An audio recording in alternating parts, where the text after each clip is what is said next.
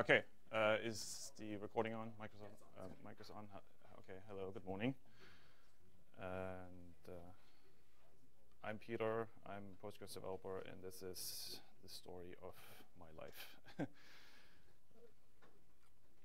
So I want to talk about various tools that I and others have thrown at the Postgres code to find bugs and other issues.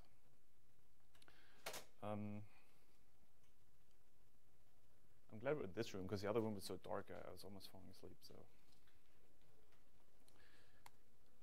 how does this move? So let's start with something simple. Have you ever written a C program like a one-off to just do a test case and you compiled it and it seemed to compile fine, then you ran it and it crashed immediately, and then you noticed you did everything wrong because the compiler didn't warn you about any of the problems? So if you have done that, then you will know that without compiler warnings, a C compiler is worthless. So that is why we in Postgres have put a lot of effort into both cleaning up existing warnings to the point of 1 or 0, depending on how you look at the flags issue, and continue to add new warnings. So this is the current set we're using by default, and if you just look through, the W all is obviously the big one, but if you look through all the other ones and you imagine how your life would be if you didn't have those, it would be quite sad. So that is the set we're using, and you know, we're pretty comfortable with it. This is, are we all on screen? Yeah, this is actually what I tend to use in my own builds. Especially so there are a couple of groups here. The first two are, the first one is not really a warning option, but what it does, on glibc/Linux, it changes the definition of several library functions, so they declare themselves that you shouldn't ignore their return values and things like that, and that in combination with the other warning options then gives you warnings if you miss checking the return code of a function, for example, which could lead to security problems. Yeah, how do we play that? How are we playing that? Well, I mean, how much garbage do you get? Well, we are currently not getting any garbage because of two reasons. One is I always have this on in my own build, so I would find it pretty soon. The other is that on Ubuntu, they have somehow hard-coded this into their compiler, so they're always building with this. So the original reason why we actually sort of started cleaning that up is that we got these reports from Ubuntu people. It must be just a subset of the call set. Coverity complained pretty loudly about something. Yeah, we'll get to that. So we'll get to Coverity in a moment. So logical op is also something I'm using there. That finds issues like if you have an if statement like if x is greater than 0 and x is less than 5, that would be okay. If you flip that around, if x is less than 0 and x is greater than 5, you know, that could be a typo. It would find that. So that's actually pretty useful, and actually has found at least one bug in Postgres a few years ago. I actually submitted patches to make both of these a default a while ago, if you recall, but the problem is that in very old GCC compilers that people are still using, they produce a lot of garbage because I guess the older compilers were not as smart to produce useful. Is this just Tom's box again? Is it what? Is this just Tom's, you know? No, this was not. It has nothing to do with the, you know.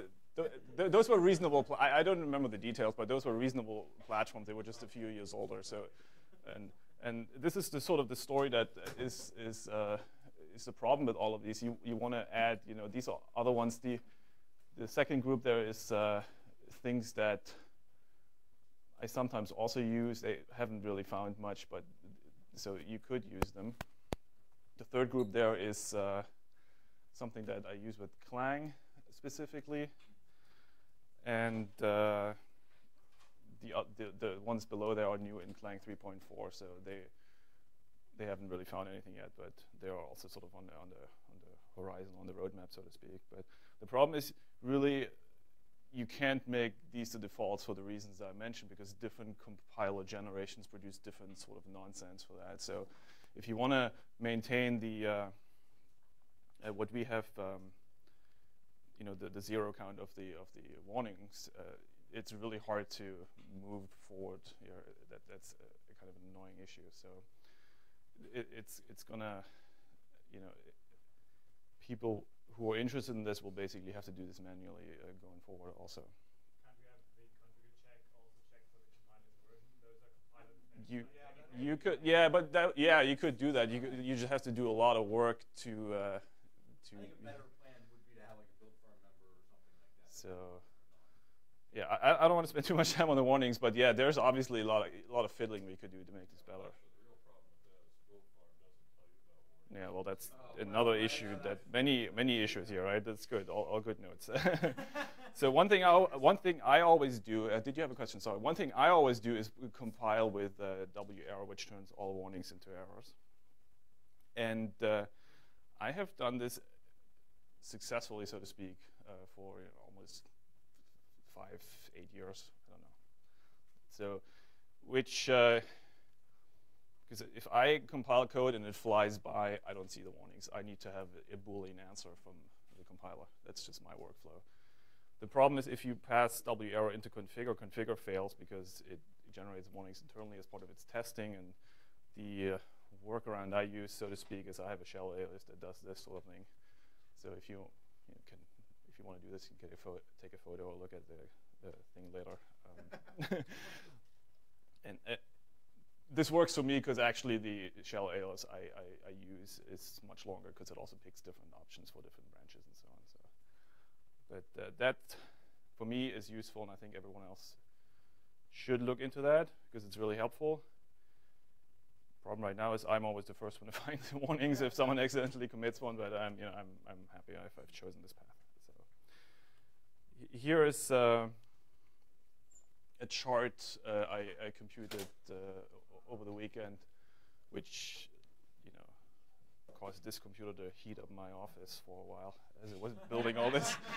And this kind of shows the progress of compilers becoming more and more either smarter or annoying, depending on how you interpret it, and also us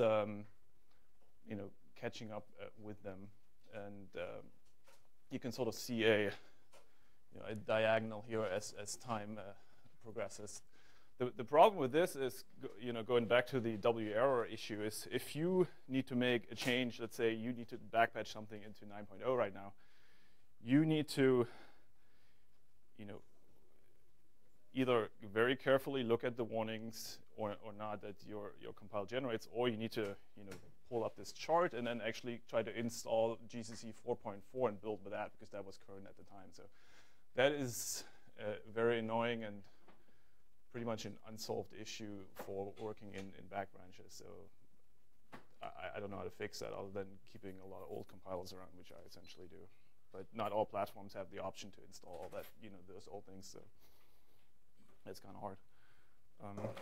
In case you're curious what this is, a lot of the options in 8.3 was that the compiler was complaining that inlining failed, and that generates hundreds of warnings almost, and we later turned that off. And in GCC 4.6, they added variable was set but not used, which apparently Postgres did a lot. So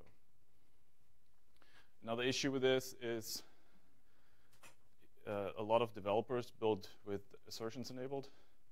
But if you turn assertions off, you get a different set of warnings because sometimes the warning variable is used or not. So sometimes those sort of problems actually don't get detected for a long time until someone builds without assertions. So it's very difficult. Yeah, we mentioned already build farm doesn't do anything about warnings, so this doesn't help. But over in the other talk, Rob Pike was mentioned, who is also the creator, one of the creators of Go, the programming language, which you can have different opinions about, but one interesting thing they did, they don't have any compile warnings. It's either an error or not. So, which makes this sort of thing much easier, which I think is a good decision. So now we were talking. Yes. I was going to ask, I mean, do you know what the 36 are? Yeah. Okay. So the 36. This is on Mac OS 10 version 10.9 specifically. Those 36. If you're on a Linux platform, you might not get those. This is a. I argue it's a bug. I filed a bug with GCC about it. It complains if the right-hand side of a comma operator does not have a side effect. Okay, yeah. And this is a new warning they introduced, and this happens in the system headers of the operating system in various macro expansions, and they're not very smart about that. So you might not see this, but if you're me and you develop on this 50% of the time and you run with W error, then this is, GCC 4.9 is broken for me at the moment, so I actually use 4.8. Yes, Bruce. I've never been able to get W error to work because there's always a couple spurious errors that you can't get rid of. So I would kind of grep the errors and remove the ones I don't like. Yeah. And then print all the error messages, the warnings. I know a lot of people have. I've seen in discussions that people have macros or things that do that. In my experience, it always works. Or if not, I fix it. But yeah, see, that's the other thing you can do also. So, yeah. Although I do wonder, I mean, we could turn on that W error for the build form technically if we wanted to make it actually. Well, at first we'd have to make it 0. Well, it is kind of, yeah. Obviously, there are obscure platforms where it is not 0 at the moment because. What we've actually done is we've eliminated GCC warnings, not so much for other compilers. Yeah. Well, we're also pretty good on Clang, but of course, if you use, like, for example, the Solaris, whatever it's called, former Sun Studio, you get a bunch of different things, and it's not easy to turn them off. They don't really have these options. So on those kind of platforms, you're pretty much screwed at the moment. But let's talk about Coverity. So the compiler option, the way the compiler options or compiler warnings are designed is so they don't slow down the compilation so much, right? So the next level of intensity here, so to speak, is the static analysis tools that are specifically designed to produce essentially as many warnings as possible at the expense of being super slow to build. And Coverity was kind of the first that at least came to our attention on a broad scale. And so Coverity came out of a research project, but it's a commercial company. They sell this product for a lot of money, I hear, to statically analyze your C or C++ code, and started doing that. In around 2005, they started this open source program. I think that was also somehow government sponsored, and built a bunch of open source projects and made this publicly available. And they have expanded this platform over time, and now it's almost to the degree that anyone can sign up and submit builds there. But the results are still under some kind of license, so I can't really go into too much details without not knowing what I'm getting myself into. Well, are you associated with that company? How can? Well, we'll have another example, which is the Clang scan build, which is open source, so we can drill into deeper. They are very similar. Just Coverity goes a little bit deeper. So if you want to, okay, so first of all, we have kind of made the decision that the only people who should have access to this is the people who are also on the security team, because there could be security issues in there. So if you're not on that team, what you can do is you just submit your own project to Coverity and just upload the Postgres code. And if you figure that out, you have the results yourself. That's homework. But if you're one of the of the inner circle, so to speak, and you want to have access to this, you can talk to Stephen Frost primarily. But I'm also an admin on this, and Magnus is also an admin on this, so we could help you out. This is the URL. You can go. I think we'd be, we actually get to a point where we actually have the whole thing cleaned up. Yeah. I think we'd be more willing to open As you it can up. see, there's a lot of things. So I found in the commit log 71 issues mentioned. That's correct. Well, that's debatable. Well, it's hard to have that argument about 1,500, right? It would be more easy to have that argument about 150, right? So we don't know. Well, I'd we have been through, yes, between you and myself and others, we have been through a lot of those. But so yeah, I'll show an example in a moment of what that kind of looks like. There are definitely cases that we should be fixing. We have, I found 71 commits, which doesn't mean there was 71 issues. There were probably more in the order of 200 or 300 because a lot of these commits bunched a bunch of things together. So a lot of those are in the region of memory leaks or memory access problems. So as it says here, there are 1,501 issues outstanding. Again, we have disqualified most of those, but who really knows? If you're one of the developers, you can get access to that if you want. Coverity put out a notification that they detect a heartbleed bug, which was a recent security vulnerability. So they added that a week after it came out, so that didn't help. But that's the sort of level they work on. So they do taint checks of they check where data comes from and then warn you about if you're using data that you get from external sources in an insecure way. Problem with that in Postgres, we actually do that a lot. If you think about what Postgres does a lot is it reads a block from disk and sort of trusts it implicitly that this has the right structure. And then just assumes, oh, if there's the length byte here of that, we assume there's that much, and if that doesn't work out, it just, bad things happen. And so essentially, we trust whatever's in the data directory implicitly, and so all these taint checks don't really work for us. Which, there's probably a lot of taint checks amongst those 1,500, but who really knows if there's really one that has a problem?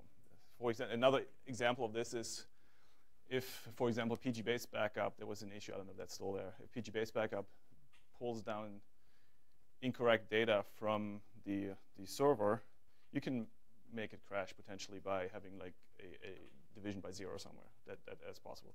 It's not a huge issue if you don't, your goal is not to make PG-base backup crash.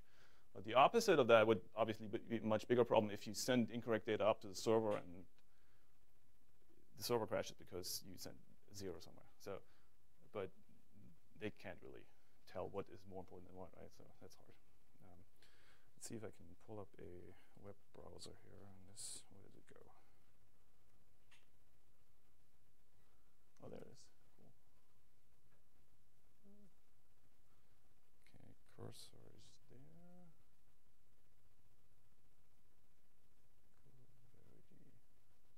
Now it's here. This is very exciting. So this is the sort of dashboard you get here. Let's make it a little bit smaller. Okay, this is. Was that 985 to 1,501, or is that a different segment? The back branches don't seem to really work because I can only find one defect there. But well, the actual interesting thing is this one here, where you can go through all the problems here, and the screen is a little bit funny now. This is interesting. I just looked at this the other day. So this is, you have op here compared to this. And then down here, you compare to that, and there's nothing in here that changed that. I just saw that last night, and it looked kind of funny. So that doesn't.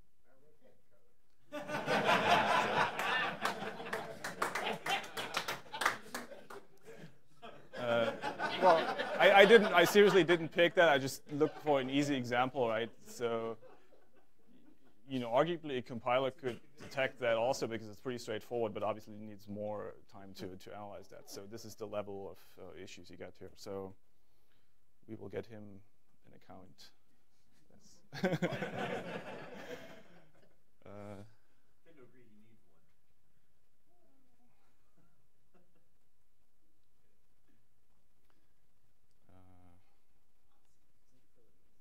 It is pretty cool. You can waste a lot of time in there. So the open source alternative to that is ScanBuild, which came out of the.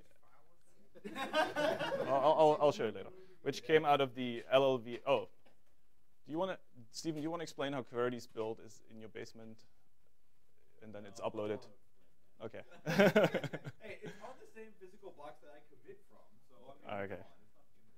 No, it's not. I'm just saying it is basically someone in the infrastructure team regularly builds Postgres, and then you upload some binary blob to them, and they analyze it. So it is. Now that we actually have more resources in terms of VM space and whatnot, I'm going to move to a VM, probably a rack space. So ScanBuild is kind of an open source alternative to that came out of the LLVM project. This is the URL.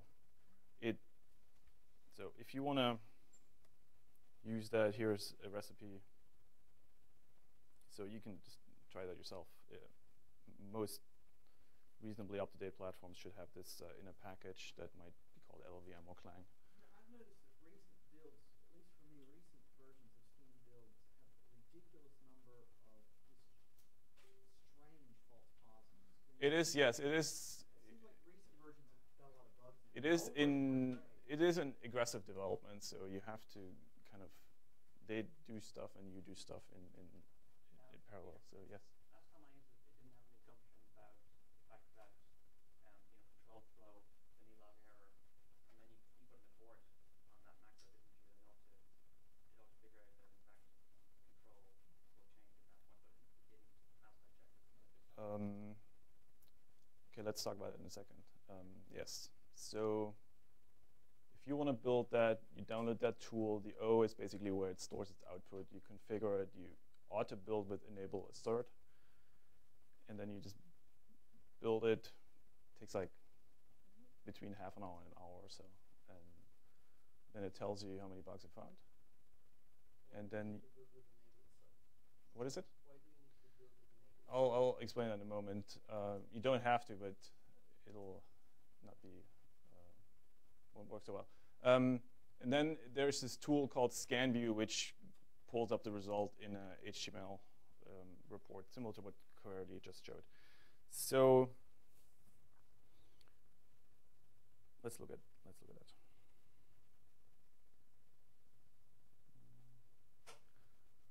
Cursor over here.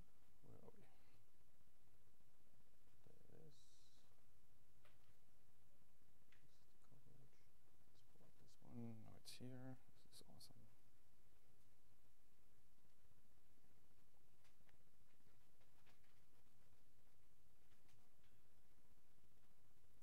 So as you can see, here are the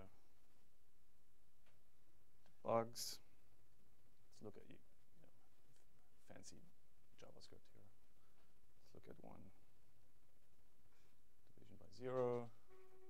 So here's all the places where you have division by 0. So you can see all the queue sort will fail if you pass the size of 0. That's by design. So you can't really do anything about that.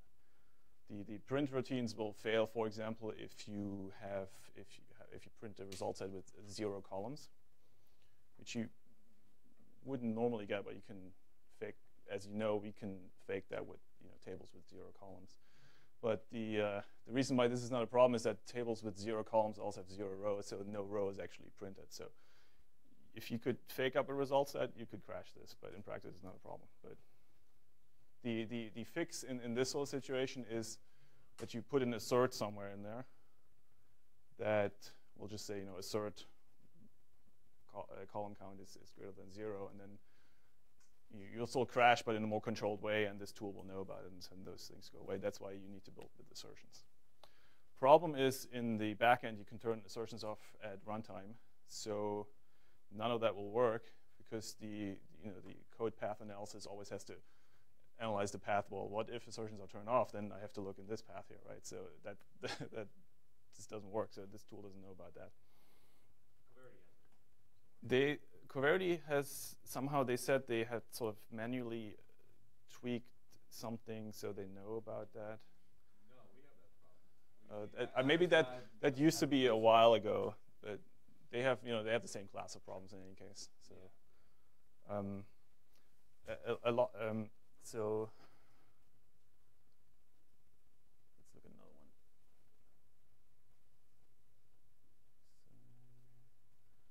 Signed value is garbage undefined. So Bison generated code apparently has lots of problems. You don't hard to argue about that. Here, here is something in parser. And see, it gives you kind of this path here. You can go blip, see how this comes about. So this is this function, which gets in a list of arguments, and then no, this is old. Well, and you know, so this goes loops around here and assigns the arguments of the list to this array, which has this fixed size. So if you pass in a list that's longer than that, you will have problems down here. This will not actually fail in practice because, like 3 levels up, there's a check that you can't, you know, on a more semantic level, that you can't pass in anything longer than, you know, func max arg. So right. So the fix again here would be to pass in an insertion, to put in an insertion. But the problem is this will fix that. But as you know, this is not actually the. Yeah, this is not actually the problem it's complaining about, right? The problem is down here, where it loops through that same thing again and assigns it back into a list. But it has no knowledge about lists, so it doesn't know that by exercising this loop, you do a number of steps of something. It doesn't know that at all. So it would have, even if you put in an assertion that list length is something, it has no knowledge of how these structures work. So, because all the lists are in user space, so to speak, I don't think there's anything you can do here to the reason the code is updated to 2 for each is must iterate the same number of times. So you can't figure that out. it doesn't know that that's a list that has, you know, properties of any kind, so that's hard. Let's do another one. Peter, these asserts you're talking about, are these specific to each tool, so you really need an assert? Nah, if you just assert, it will know. It knows what assertion does. Basically, this code path is not relevant, okay. Right? So Unix API, I had something in the syslogger.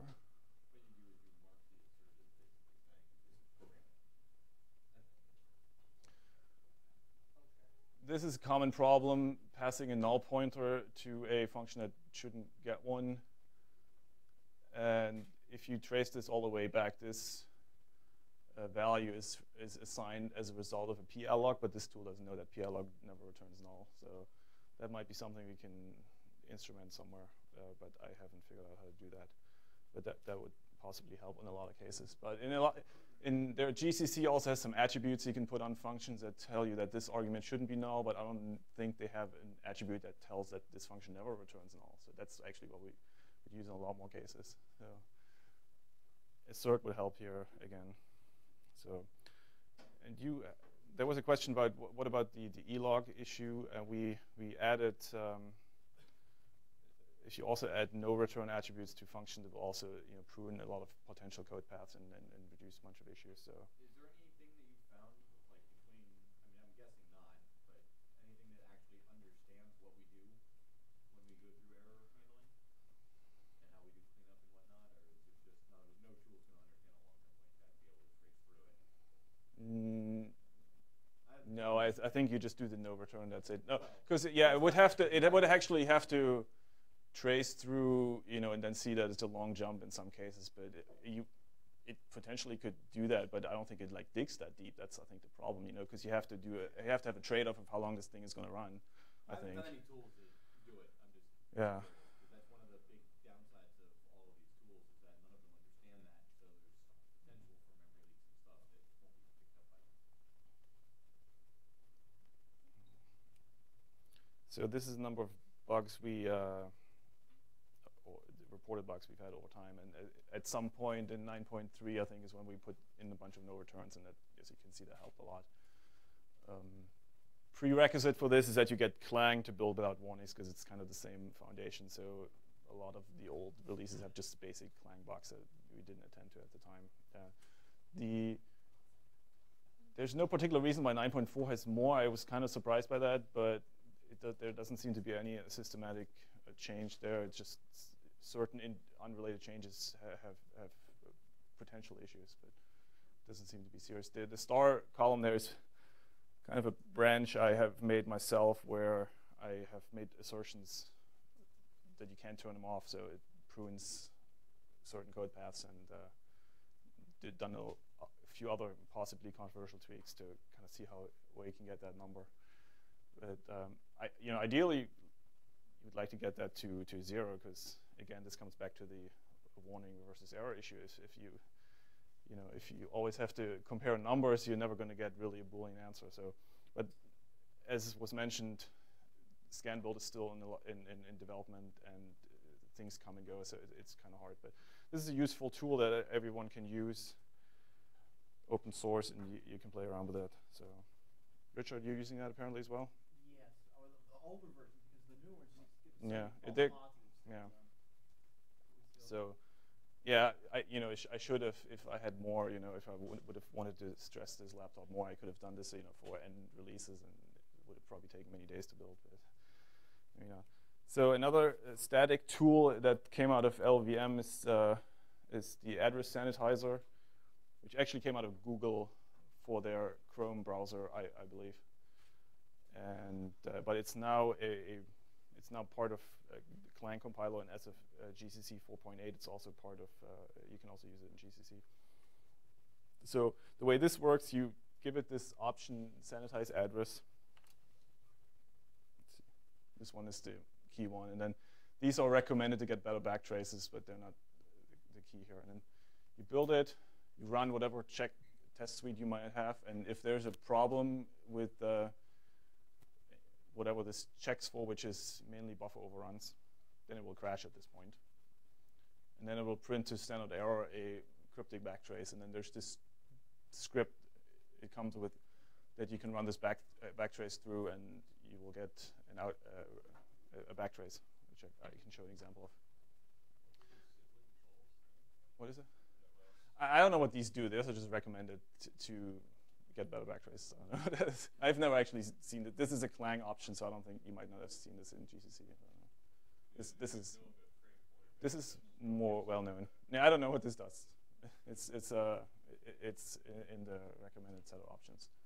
So one issue we found, this might look familiar to some, is this issue in. This was a non-issue, that's why this was ignored for a long time. If you run name strcpy, it will do eventually a strcpy of these two things, and there is a certain case where these are the same, so you would think that's fine because it just copies it over the top of itself, and for the last 20 years or so that did work fine, but this thing would found it for because strictness reasons, and it was ignored for a long time, but then some new compiler on macOS 10.9 actually complained about this or crashed here, just as part of the regular compilation. So at that point, it needed to be fixed. And then AddressSanitizer was happy. And once you fix that, this is a real issue that we found. Here, you get the view select rule name, which is a string constant or a string, a C string.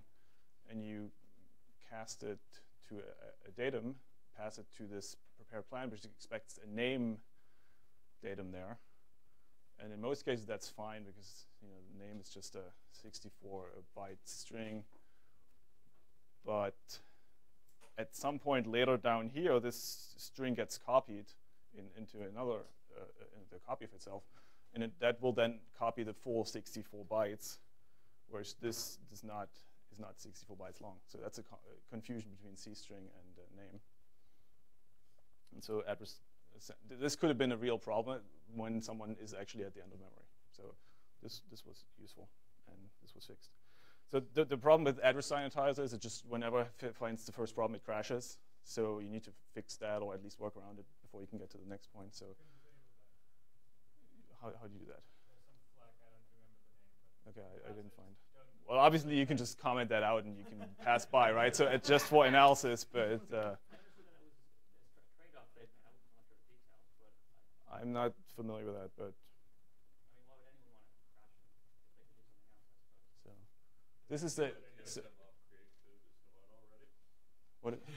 so this is the. So this is the current issue. This is as of now. Which is actually kind of weird because it will work fine on 32-bit builds, but it will do this crash on 64-bit builds. And this was discussed on the mailing list a few months ago, and it was actually argued that this is not a real problem. So, don't have to worry about it too much, but it will crash this way if you do it right now. So, it would be worth fixing that at some point. Are these similar to what I've seen in Valgrind?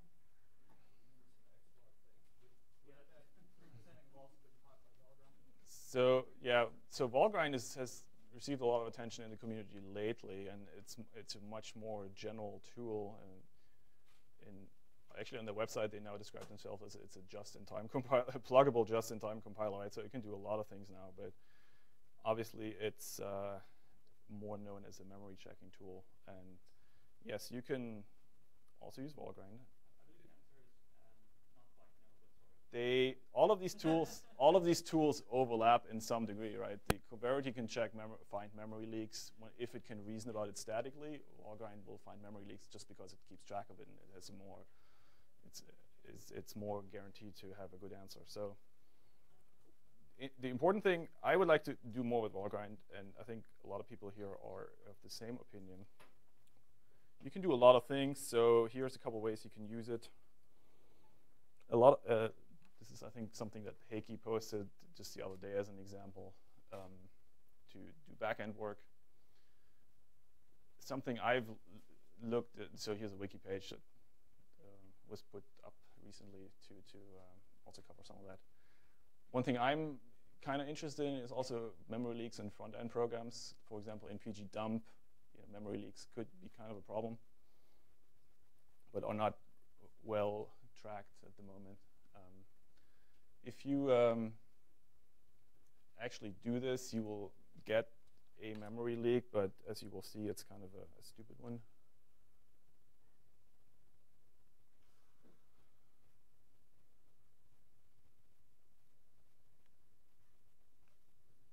So this is what you get from pgdump right now, but as you can see, the memory leaks are on this exact vacuum. DB just has the same problem.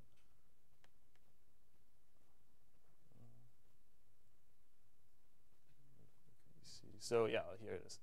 So here, this is every program in Postgres, or at least client program, has this problem that it allocates a few strings for locale services at the beginning of the program and then doesn't free them. So anytime you do this, you'll get this sort of trace. And as we know, we can add suppression files to get rid of those, which I would like to do, basically get all of these things down to 0, and then be able to run test suites again with a Boolean answer at the end, whether there are known problems or not. But you got to fix some of those first. So this was specifically a leak check. A lot of the other work that has gone in the backend is access to memory that you shouldn't access of various kinds, which is what this down here would find. And there's been a lot of work on that lately. I only found actually 19 commits mentioning Valgrind, so we haven't really done a whole lot, but there was a lot of activity just lately. So one of my goals is to basically be able to run this automatically and just give you an exit status at the end. You look very concerned, Greg. Last I used Valgrind, it's all purely runtime. It wasn't static. Yes, this is. Yes, I should have made the segue better. So the Valgrind on your workstation runs at about the same speed as the equivalent program would run on a smartphone. is that so? I haven't had that problem really. You would know a lot about running things on smartphones, so I'll believe you. Yes. On that particular point, I noticed you have track origins equal yes here, which is very useful, but makes it run a lot slower. It's useful for debugging a problem, but doesn't actually offer any additional. Yeah, if you're interested, this wiki page is all we have at the moment. It doesn't even go into this much detail, so a lot of documentation work can go into this. Trace children is important in the backend because of the forking. I don't actually remember right now what trace oranges does, and the read var info is just so you get a better backtrace. Do you know what the track oranges is about? It tells you where memory is allocated that has been corrupted and things like that. Okay. Does that have to do with the Palog instrumentation we added recently? Well, the Palog instrumentation is crucial to. Yeah. Otherwise, you get a whole bunch of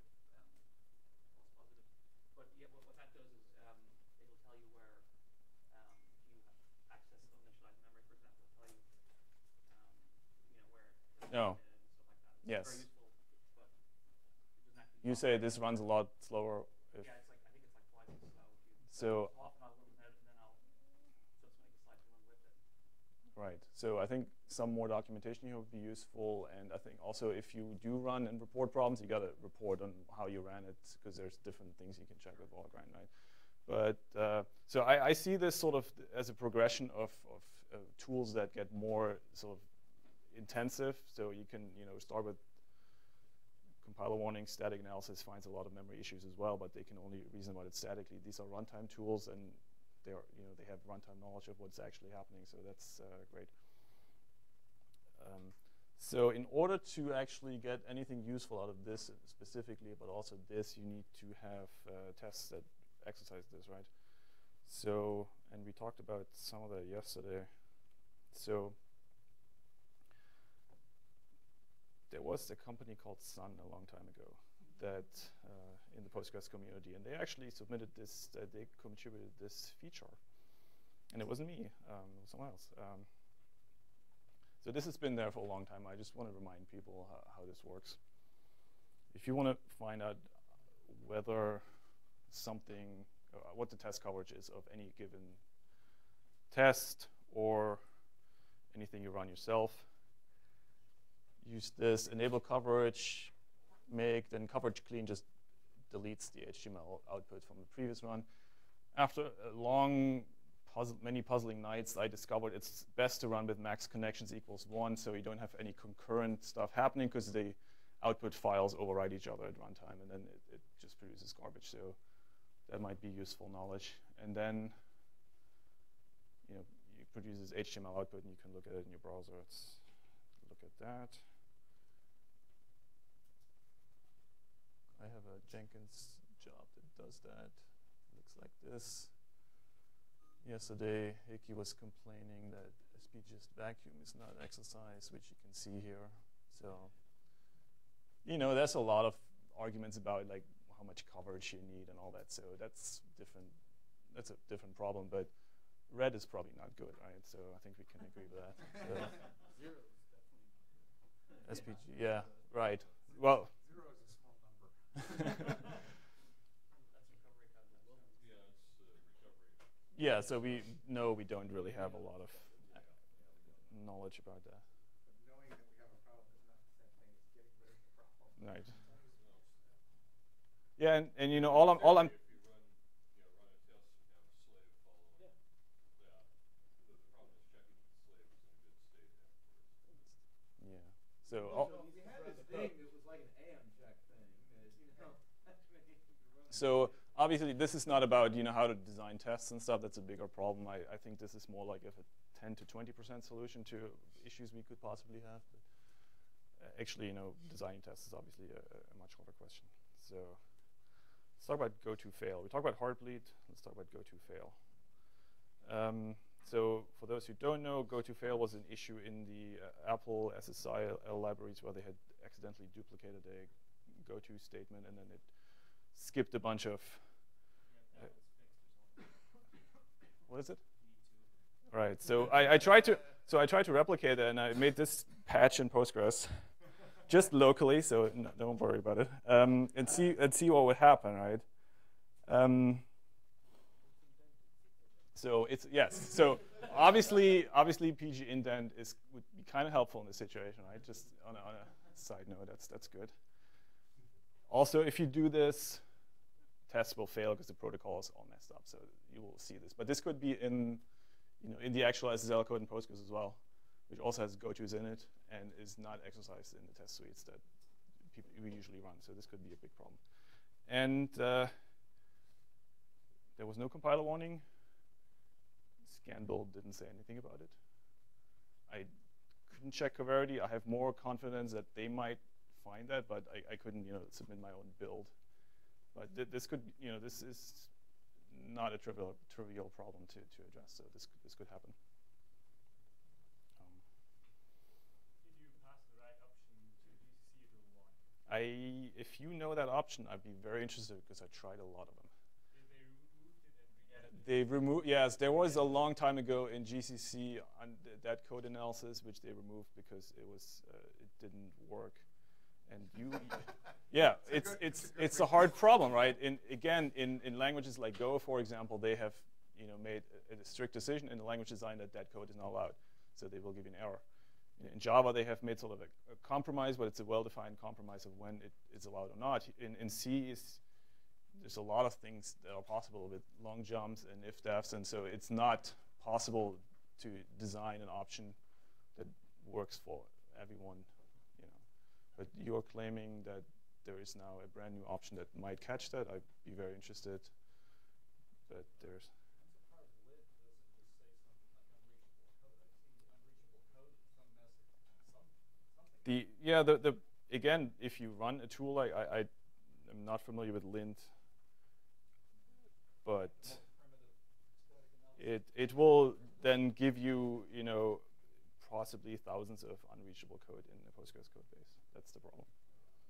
So yeah, this is an open question. I don't know if anyone has a good idea. I just tried sort of the usual tools that we have available. If anyone knows how to fix that, would be a great addition to this suite. I think so, right? Yes, but we'll see. What's Chris? Well, Splint is on my list, right, of other things to try.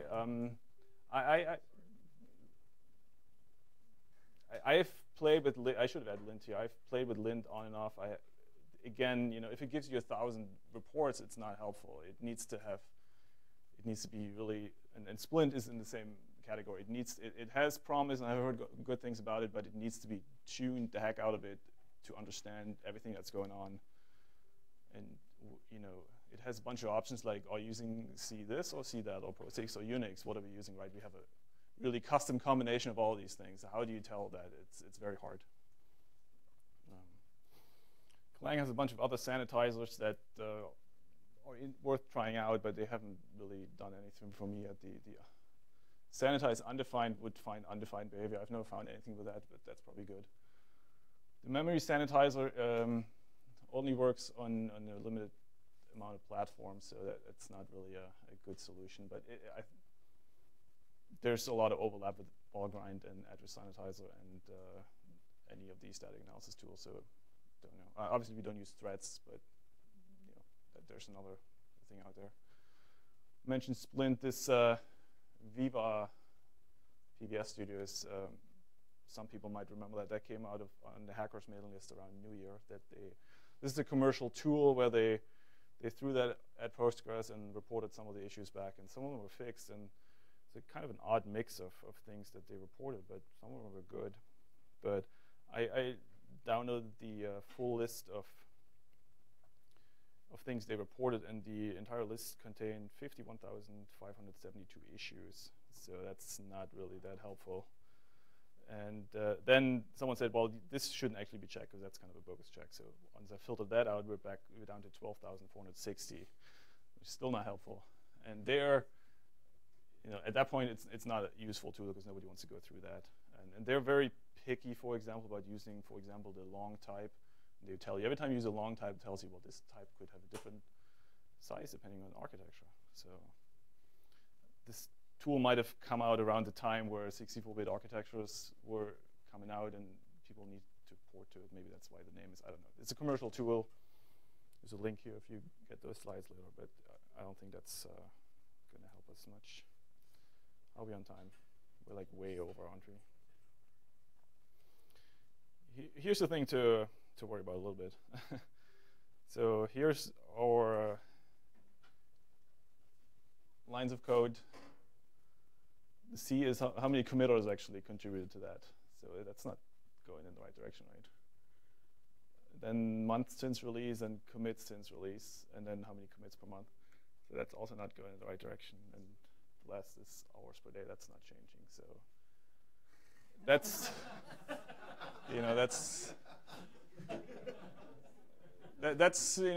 that's a problem. We know we're all getting busier. So I hope with all these, if we throw all these tools at it, we can at least make up the difference there a little bit.